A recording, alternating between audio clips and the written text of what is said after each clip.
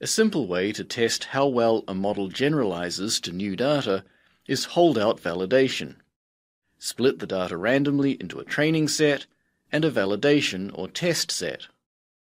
This works well when you have enough data that the validation set is likely to be a good statistical representation of the whole data set. But if not, the test results can depend heavily on how the data happen to be divided.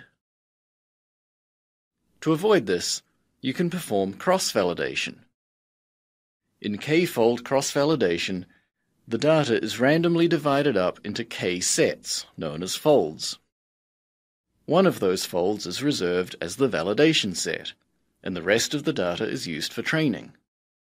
Then the process repeats with a different fold reserved for validation, and so on until all folds have been used once as the validation set.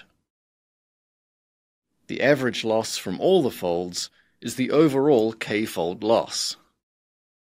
This reduces the dependency of the loss on the particular way your data happen to be divided up. But it does require more computational effort to fit and evaluate multiple models.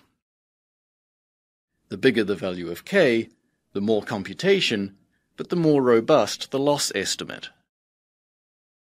The limiting case of k equal to the number of observations results in a single observation being used each time for validation.